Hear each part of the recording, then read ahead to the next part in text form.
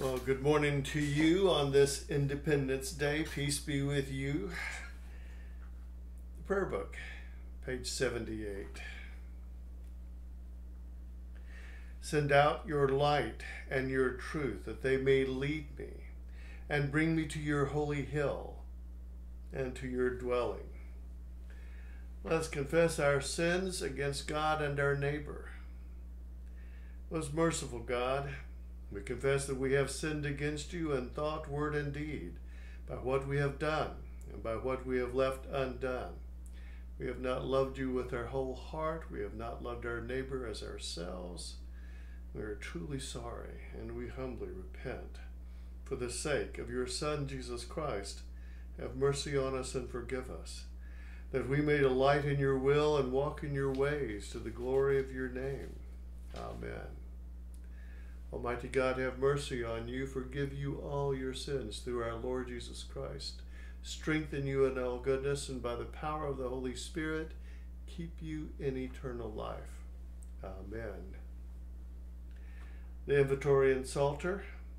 Lord, open our lips, and our mouths shall proclaim your praise. Glory to the Father, and to the Son, and to the Holy Spirit, as it was in the beginning, is now, and will be forever. Amen. Today, let's continue with the Jubilate. There at the bottom of page 82. Be joyful in the Lord, all you lands. Serve the Lord with gladness, and come before his presence with a song. Know this, the Lord himself is God. He himself has made us, and we are his. We are his people, and the sheep of his pasture. Enter his gates with thanksgiving. Go into his courts with praise. Give thanks to him and call upon his name. For the Lord is good, his mercy is everlasting, and his faithfulness endures from age to age. Good stuff. All right, turn back to page 800. Excuse me. Page 800.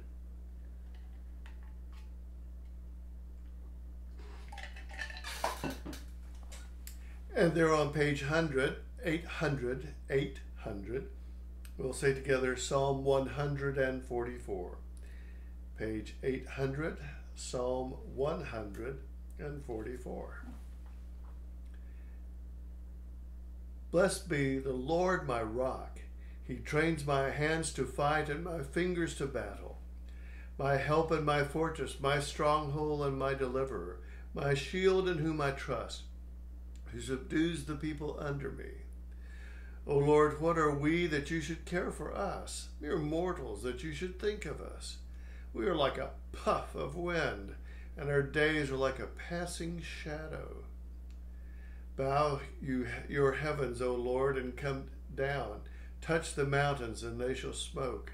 Hurl the lightning and scatter them. Shoot out your arrows and rout them. Stretch out your hand from on high. Rescue me and deliver me from the great waters, from the hand of foreign peoples, whose mouths speak deceitfully, and whose right hand is raised in falsehood. O God, I will sing to you a new song. I will play to you on a 10-string lyre. You give victory to kings and have rescued David your servant. Rescue me from the hurtful sword, and deliver me from the hand of foreign peoples, whose mouths speak deceitfully, whose right hand is raised in falsehood. May our sons be like plants well nurtured from their youth, and our daughters like sculptured corners of a palace. May our barns be filled to overflowing with all manner of crops. May the flocks of our pastures increase by thousands and tens of thousands. May our cattle be fat and sleek. May there be no bleaching of the walls, no going into exile, no wailing in the public squares. Happy are the people of whom this is so. Happy of the people whose God is the Lord. Glory to the Father, and to the Son, and to the Holy Spirit, as it was in the beginning, is now, and will be forever. Amen. Hallelujah. Well, we continue in Numbers with Mr. Balak and Mr. Balaam. One moment here, let me scroll up. We're continuing Numbers. And Balaam said to Balak, "Did I not tell your messengers whom you sent me, if Balak should give me his house full of silver and gold, I would not be able to go beyond the word of the Lord, to do either good or bad of my own will? What the Lord says, that is what I will say. So now, I am going to my people. Let me advise you what this people will do to your people in days to come." And this is Balaam's fourth prophecy. So he, Balaam, uttered this oracle, saying, "The oracle of Balaam, son of Beor, the oracle of the man whose eye is clear, the oracle of one who hears the words of God and knows the knowledge of the Most High, one who sees the vision of the Almighty, falls down, but with eyes uncovered. I see him, but not now. I behold him, but not near. A star shall come out of Jacob, and a scepter shall rise out of Israel, and it shall crush the borderland of Moab and the territory of all the Shethites." Then Balaam got up and went back to his place, and Balak also went his way. The word of the Lord. Thanks be to God. So our first canticle is there on page 88, Canticle 12, Section 3, the people of God. Canticle 12, Section 3, across the page, 89. Canticle 12, Section 3, the people of God. Together, please. Let the people of God glorify the Lord, praise him, and highly exalt him ever. Glorify the Lord, O priests and servants of the Lord, praise him, and highly exalt him forever. Glorify the Lord, O spirits and souls of the righteous, praise him, and highly exalt him forever. You that are holy and humble of heart, glorify the Lord, praise him, and highly exalt him forever. So our second reading is the book of Romans.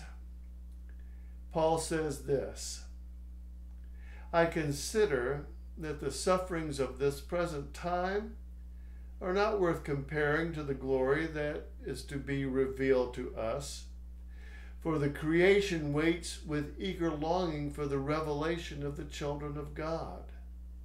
For the creation was subjected to futility, not of its own will, but by the will of the one who subjected it, in hope that the creation itself will be set free from its bondage to decay, and will obtain the freedom of the glory of the children of God." Great phrase for the 4th of July. "Will obtain the freedom of the glory of the children of God. We know that the whole creation has been groaning in labor pains until now.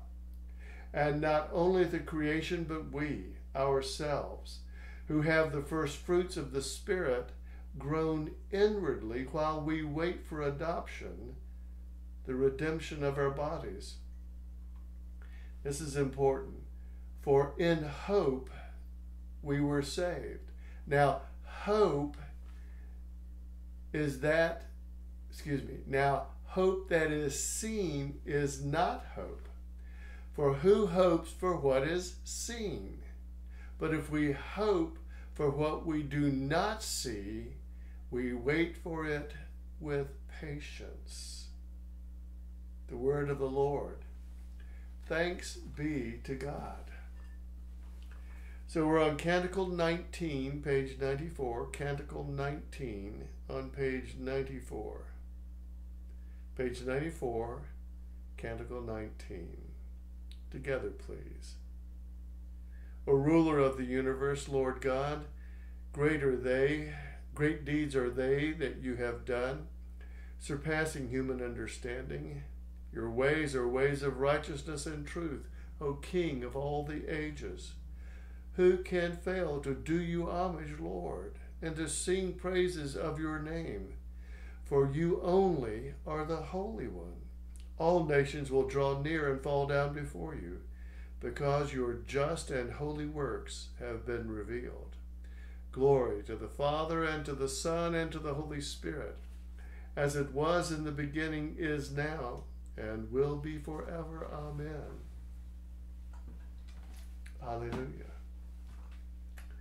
So our third lesson is from the Gospel of Matthew. When the Pharisees heard that he, Jesus, had silenced the Sadducees, they gathered together. And one of them, a lawyer, asked him a question to test him. Teacher, which commandment in the law is the greatest? He said to him, Jesus said to him, you shall love the Lord your God with all your heart and with all your soul and with all your mind. This is the greatest commandment. And the second is like to it. You shall love your neighbor as yourself. On these two commandments hang all the law and the prophets. The word of the Lord. Thanks be to God. Whew, Lord. One moment, please.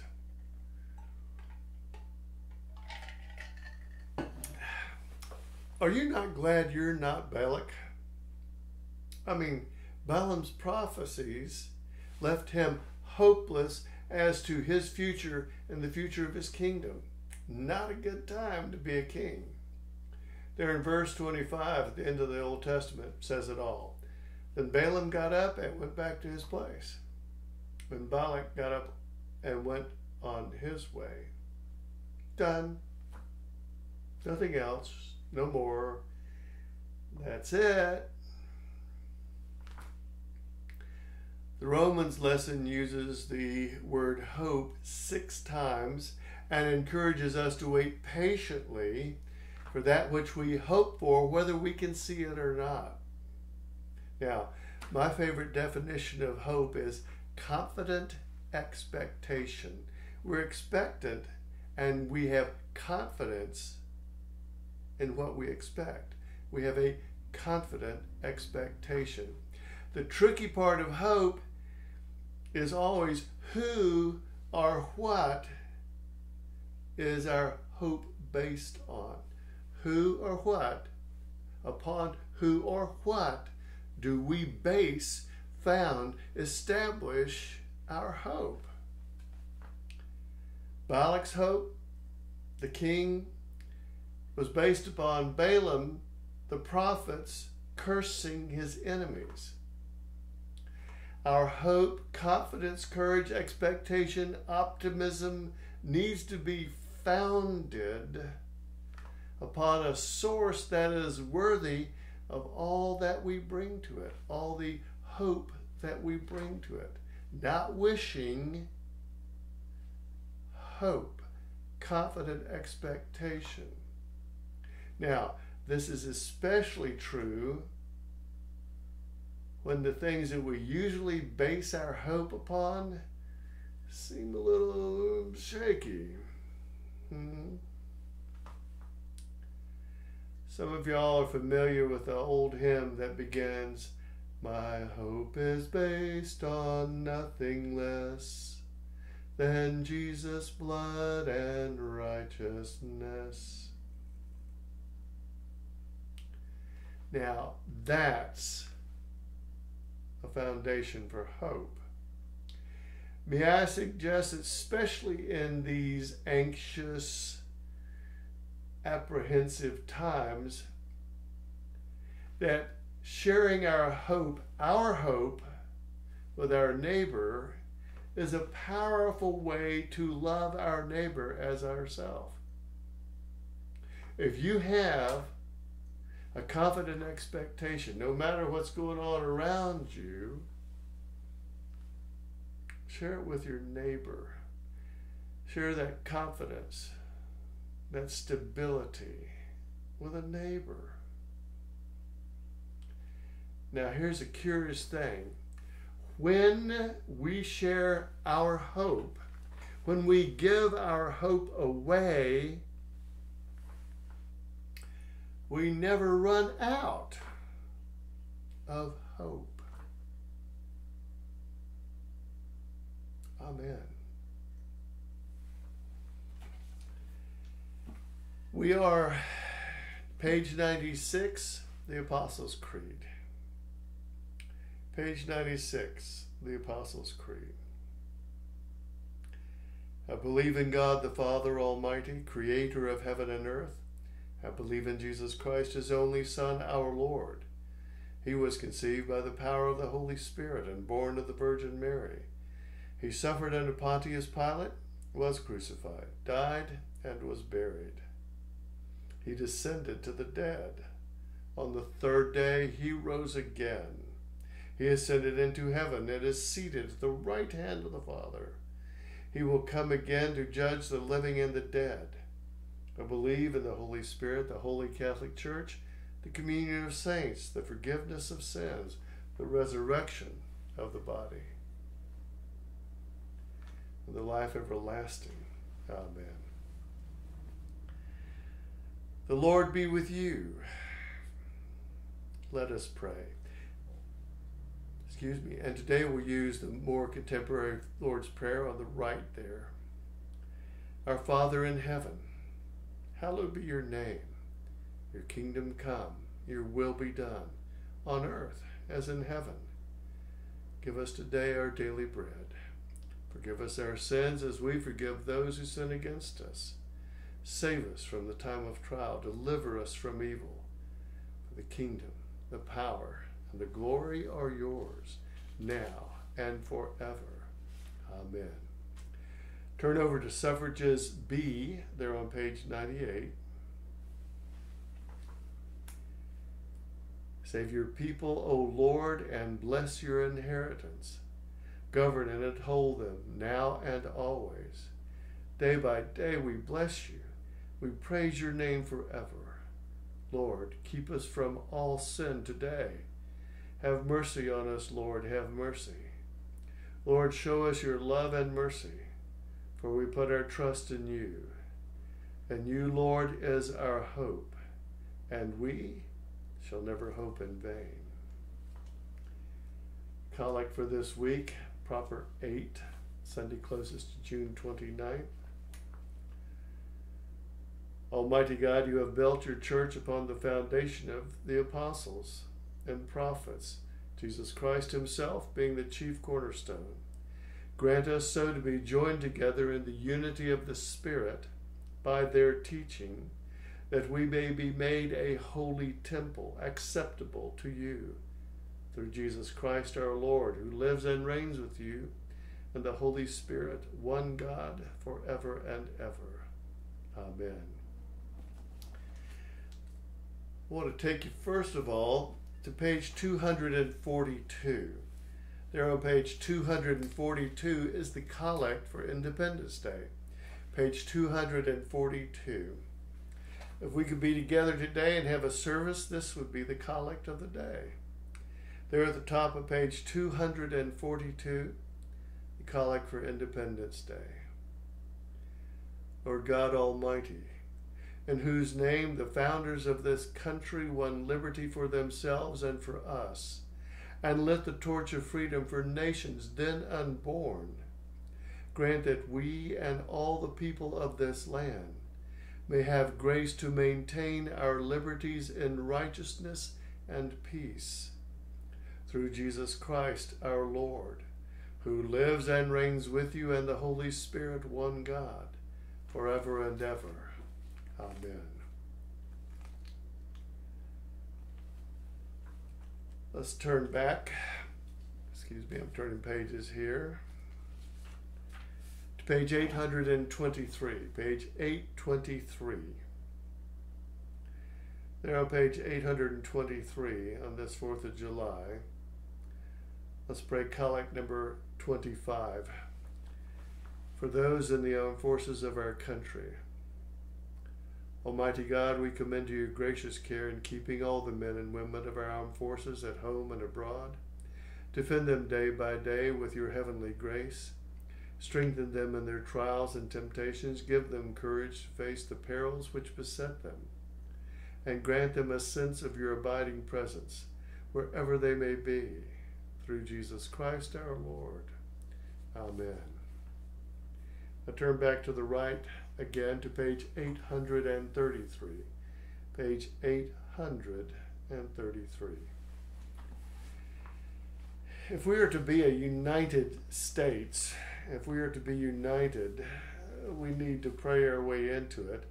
And there, Collect 62, a prayer for attributed to St. Francis, Collect number 62, good place to start. Let's pray that together, especially on this 4th of July, for our unity. Lord, make us instruments of your peace. Where there is hatred, let us sow love. Where there is injury, pardon. Where there is discord, union. Where there is doubt, faith. Where there is despair, hope. Where there is darkness, light. Where there is sadness, joy. Grant that we may not so much seek to be consoled as to console, to be understood as to understand, to be loved as to love. For it is in giving that we receive, it is in pardoning that we are pardoned, it is in dying that we are born to eternal life. Amen. Now turning back to page 100. Page 100. In fact, let's turn top of page 101. Mission Collect number 3, the top of page 101. Lord Jesus Christ, who stretched out your arms of love on the hardwood of the cross, that everyone might come within the reach of your saving embrace. So clothe us in your spirit, that we, reaching forth our hands in love, may bring those who do not know you to the knowledge and love of you, for the honor of your name. Amen. So, what's on your mind, gang? What's on your heart, y'all? Mine is our nation this day, in its unity especially. Y'all pray what's on your heart. I'm going to pray what's on my heart. Lord, I thank you that I live in the most successful social experiment in history. I thank you, Lord, that we lead the world history in the most peaceful transitions of government in the history of the world. Lord, thank you that I can look forward to praying for whoever's running and whoever's elected, with the confidence that if we maintain our confidence in you, it won't take tanks in the street to transition government. It is simply to say who was elected. It's amazing that in the frailties of human nature that we can do this so well. And Lord, I ask that blessing. And Lord, I ask that we would be as appreciative of the riches, not just the stuff or the money, but the riches of freedom that we enjoy here. Lord, I ask that we would be as aware of the riches of our freedom as immigrants are when they are drawn to those riches of freedom, that they come here. Year after year, decade after decade, century after century. I thank you, Lord, that my first ancestors came here in 1643 looking for something better than in Prussia. Lord, make us grateful to you for what we have and how we live, in Jesus' name. Amen. Let's go to the general thanksgiving, y'all. Almighty God, Father of all mercies, we, your unworthy servants, give you humble thanks for all your goodness and loving kindness to us and to all whom you have made. We bless you for our creation, preservation, and all the blessings of this life, but above all for the immeasurable love and the redemption of the world by our Lord Jesus Christ, for the means of grace and for the hope of glory. And we pray, give us such an awareness of your mercies, that with truly thankful hearts we may show forth your praise, not only with our lips, but in our lives, by giving up ourselves to your service, and by walking before you in holiness and righteousness all our days. Through Jesus Christ our Lord, to whom with you and the Holy Spirit be all honor and glory, ages of ages. Amen. A prayer of St. Chrysostom. Almighty God, you have given us grace at this time with one accord to make our common supplication to you. And you have promised through your well-beloved Son that when 2 or 3 are gathered together in his name, you will be in the midst of them. Fulfill now, O Lord, our desires and petitions as may be best for us, granting us in this world knowledge of your truth, and in the age to come life everlasting. Amen. Let us bless the Lord. Thanks be to God. See y'all tomorrow.